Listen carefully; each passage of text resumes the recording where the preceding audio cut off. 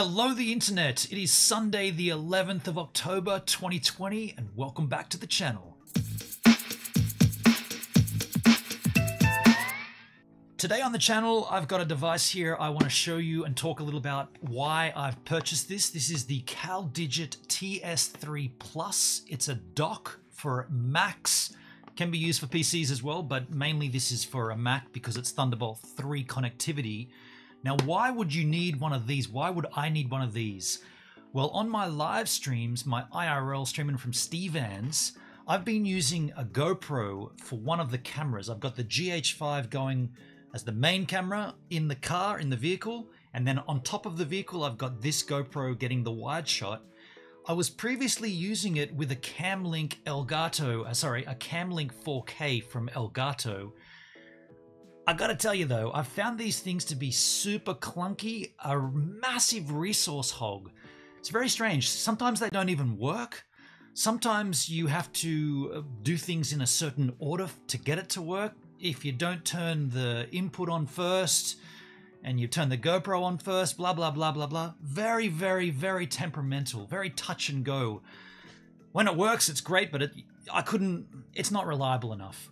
Now, the other alternative is to avoid one of these and use if you've got one, an A10 Mini, right, which takes 4 inputs from an HDMI source. These things are great.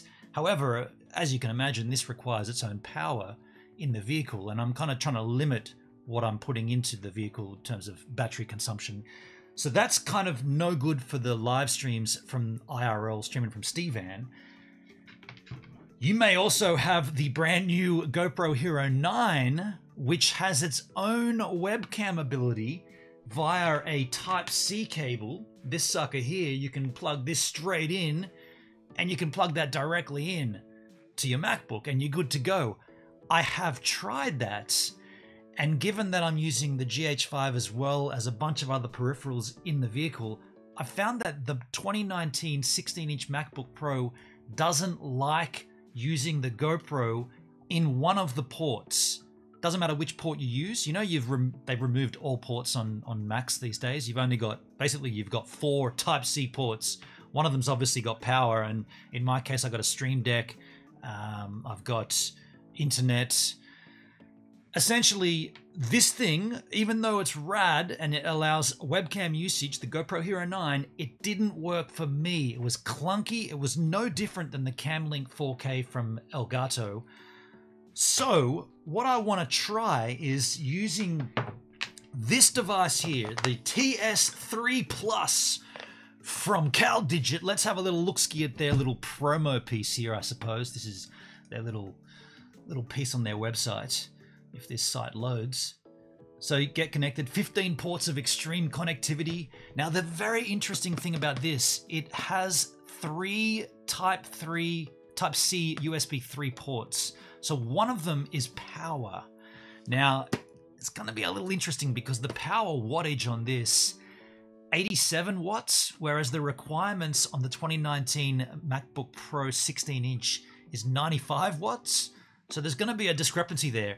That's okay. I think I'm going to just plug my power into one of the ports on board the machine and not power it through here. But if you wanted to, you could power it through here. The beauty is that does leave you with 2 other Type-C ports. One of them's less powerage, one of them's better. You might find dongles out there and it's kind of a bit pointless, these dongles. You plug in the dongle and then you've only got one USB-C port, and that's your power one. So you need one with multiple, and this is the only guy I've been able to find that does that. Of course, it's powered by its own brick, but that's okay. I'd rather power this in the vehicle than power this in the vehicle and just get the four HDMI inputs. I'm not using HDMI inputs anyway, if you think about it.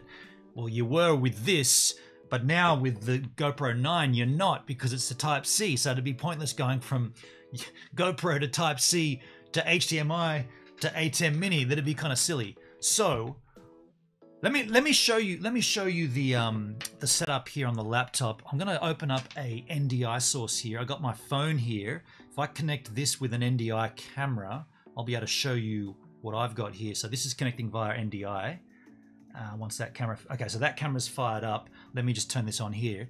So you guys can now see that. So if we see down here, right, so we've got, this is the dongle I've got going into my machine, and I can plug in the A10 Mini into a USB here. Then I've also got, this is deceptive because there's no power coming out of this, but it does go into my 4G modem and a hard drive.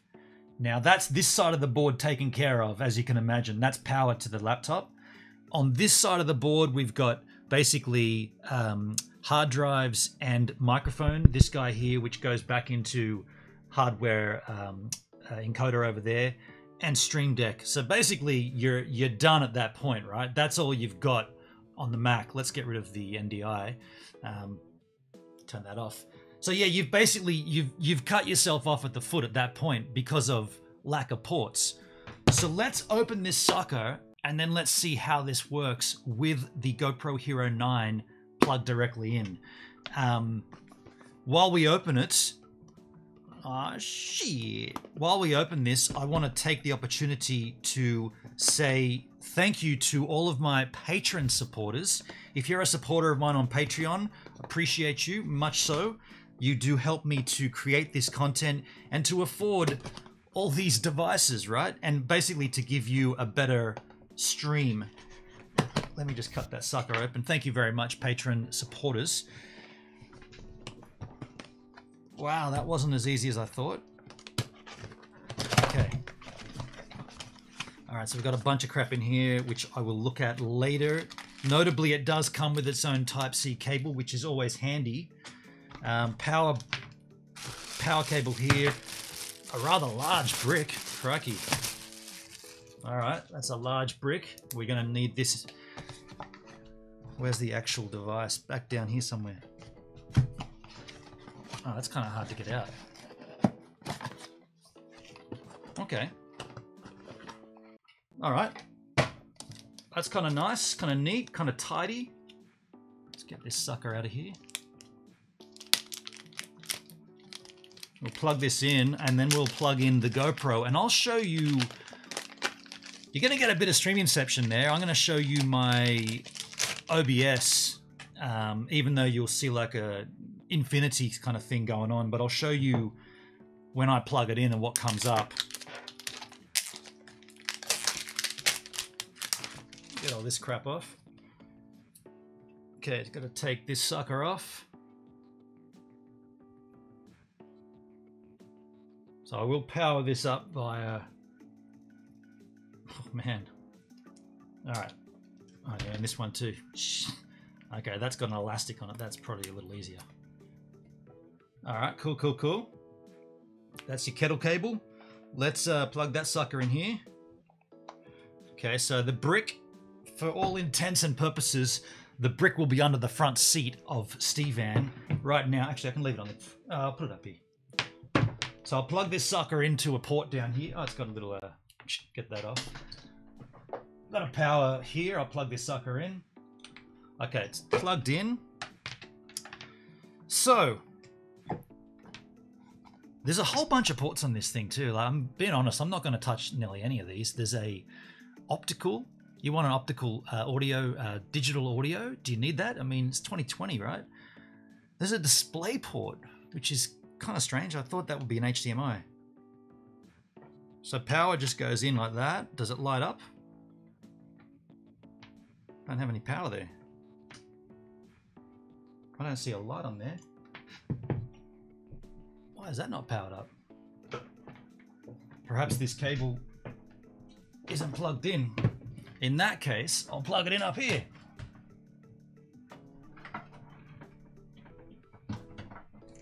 Okay. That's interesting. Of course. It's got its own power through the USB-C port, I suppose. Let's plug that sucker in. But that's kind of strange. I thought that there'd be at least... There's no switch on there. Okay, all right. Well, let's plug it in and see what happens. I guess I could have used my own cable here, but I'll do this as per what you receive. Oh man, that's not a very long cable. Damn, I won't be using this one. So let's go. So in here, as you can see on the back, there is the 3 USB Type-C ports. This one here is the powered one. This one here is, I can't see. That one doesn't even have a label on it. This one here is 10 gigabits, so this is the one you're going to plug in your GoPro. But this guy here is the powered one, so we'll plug that in. And oh, on the front there's one as well. So you got, there's a lot going on here, right? This is the dock on steroids. So let's, I should take out, you know what I'll do? I'll take out, I'll give you the NDI source again, and I'll take out my dock here. So I'm going to turn that back on. Turn that back on. That connected? Yep. Cool, cool, cool. I'm going to take this out of here, and I'm going to basically give you power in here. So power goes in on that guy. It's hard to do with one hand. Give me 1 second. So that's powered in there. So then I'll take the source from here and we'll go straight in and we'll see how this goes. This should get a light. Yeah, there you go. Okay, so we got a light on there now. So that's interesting. Okay, cool, cool, cool. So when that's on, it's going to ask me to reload my audio. That's cool. I'll just do that. That's cool. So when that's on, what we're going to do here, I'm going to cut this again. We'll just cut that. I'll turn this off. What we'll do, I'm going to show you my OBS, right? So we want to see this coming in as a source, but of course first we have to plug something into it.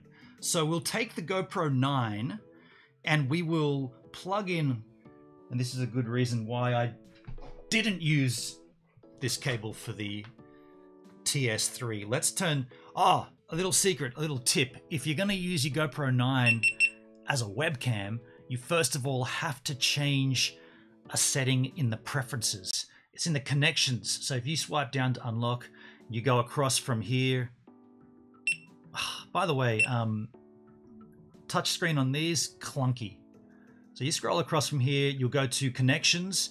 The thing you're looking for is USB connection. It's the one at the very bottom. If it's on MTP, that's not what you want. That's what I use to transfer the footage when I've come back from a surf. That's when you plug it straight in, it goes to the Quick app. You need to tap that and change it to GoPro Connect. So let's do that. Turn it on to GoPro Connect, and then you should be good to go. So let's scroll back up, get the screen off. GoPro touchscreens, they're so clunky, right? So let's plug in this cable here. First of all, let's open this sucker up. USB, oh, you know what we should do first? We should also load up the GoPro app. Now, if you haven't got the GoPro Webcam app, you can just go and grab that from GoPro. I'll turn it on. It's already loaded anyway. Okay, so that's cool. So that's plugged in here. Now, if we plug this in here, we should see, let's just go straight into that one there. Oh, the 10 gigabit one at the top. We should see this now come as a webcam. That should go onto webcam mode. When I see, there you go, USB connected. We should be seeing, oh, there it is. Okay, so what I was looking for there, folks, now you can't see this, but on my screen, on the little GoPro icon at the top of your taskbar, little blue light. So that does tell you that it's on. So what I'm going to do here, I'm going to show you my OBS. It's going to be a bit clunky this, but I'm going to show you my OBS. Let's just put this over here. Let's just get rid of that. Okay, if I go across to here. So this is going to be a bit of Inception here. You're going to see multiples of me there. If we go to a new, we need a new video capture device. I guess this will bring in, we'll just call it default. This will bring in the TS3, I suppose. FaceTime, Epoch, NDI, GoPro webcam. Oh, wait, okay, that's interesting. I thought it would possibly say something. Oh, and by the way, how's this? I could never get this high version to work. Oh, wow, they didn't like that. Oh, hang on a second. I didn't check the GoPro app here. Show preview. Let me just do this off screen here. So over here, I've got the preview here. So there it is. Okay, so we can verify that that is working. So that's your GoPro right now active as a webcam through the TS3. But what I want to do, I'll get that off screen so you guys don't see the Inception. But what I want to do here is show you, so the GoPro webcam. Yeah, see that? See that? That's clunky, right? I see that happening. Interesting. That's whenever you go to the high setting, but if you now change it to 1280, you're good. It just means that you then got to, you know, scale this up and down. But that's interesting, right? That is very interesting, that little dilemma. But that is, well, let me get that off screen now. I don't want you guys to have to deal with that crap. Let's get rid of that. You want to delete? I'll remove that. And by the way, let's just get that off screen so there's no more Inception there. But yeah, that's very interesting. Very interesting. I don't know anyone that's been able to get the high setting to work, but that's how this device works. Now, essentially, once you've got this going, you now have an extended array of potential. You can, there's so much on here, right? There's so many ports. This is basically giving you a whole option of connectivity that you would otherwise forego because of the beauty of removing all the ports. Thank you, Apple.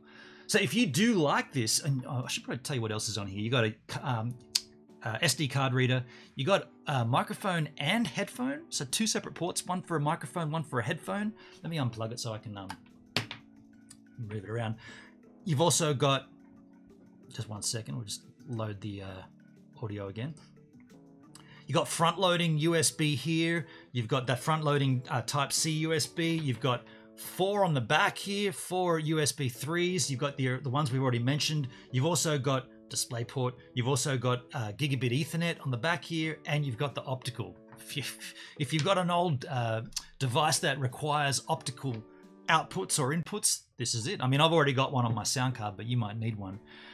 But yeah, if you want to purchase your own one of these, the TS3 from CalDigit, there is a link down below. It's an affiliate link if you want to help me, help yourself. Not cheap, but gonna be very, very handy for me for streaming from Stevan. Like I said before, hope this video gives you some insight into the product, and if this did help you, please, please, please like, share, and subscribe. And I'll see you on the next video.